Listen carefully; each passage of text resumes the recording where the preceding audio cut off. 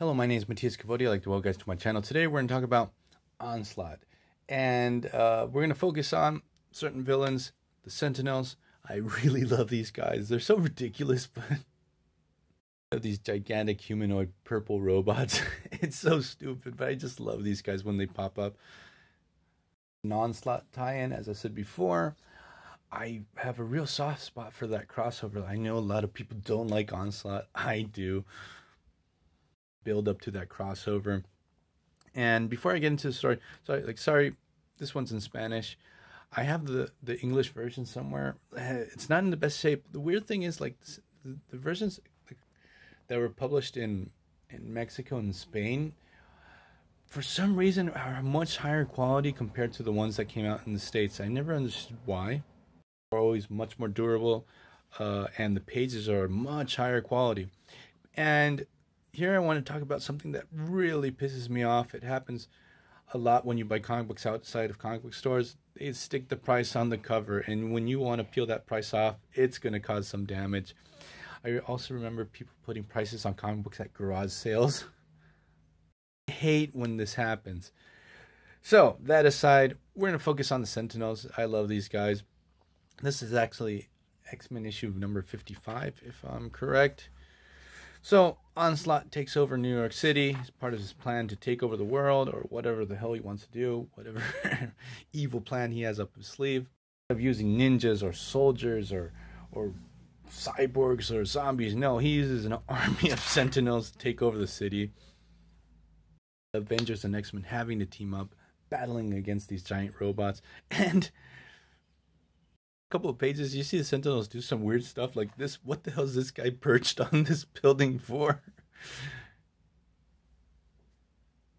What's the deal with this Sentinel standing on top of a building and the other one's walking between his legs? Or this one looking at the Statue of Liberty? But the thing is, they're taking over the city for Onslaught. They're destroying all the bridges. Everything's really epic. We have the Avengers, X-Men, and the Fantastic Four thinking to yourself, what the hell are we going to do with this situation? Prior to this, Xavier said Onslaught kidnaps Franklin Richards, so the Fantastic Four want to get their son back. They're sort of freaking out, sort of bent out of shape with the X-Men. It's like, hey, didn't you see that your leader was going to go full-on evil? We have also the introduction of Joseph, the Magneto. Well, at this moment, we didn't know if he was the real deal or not, but he's a Magneto clone. Sorry for the spoiler about that. Here, I just realized that the thing has 4 toes for some reason. And one of the things I really loved about Onslaught, I remember seeing him for the first time. I was really impressed with his character design. Onslaught in this story is he's going to try to feed off all of Richard's mutant powers to create this gigantic citadel. She also gets into the Xavier protocols, something that was like super terrible that Xavier did. Like, if any of the X-Men would go AWOL, he had plans how to kill every single one of them, even himself if he ever went rogue. So Iron Man has his hands on this Xavier protocols. He's going to create a device that's going to make him immune to Onslaught's powers. So as this issue goes on, we see all the heroes taking down Sentinels one by one. Now I was thinking to myself, this wasn't the first time I actually saw Sentinels. I remember reading this like weird one-shot that I'll probably do a video about when I find it, where Abomination takes control of a Sentinel and tries to take down the X-Men.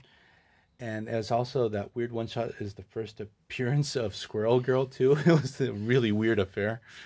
And the first time after that I saw the Sentinels in action was also in the X-Men animated series. The first 2 episodes really focused on the Sentinel, and I thought they were really awesome. And I loved the sound effects they gave the Sentinels when they walked. That was so cool. So Onslaught blasts the city with the EMP, sending all of New York and all the cities around it all the way back to the Stone Age.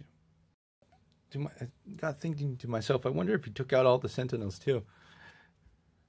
Preview of the next evolution of Onslaught.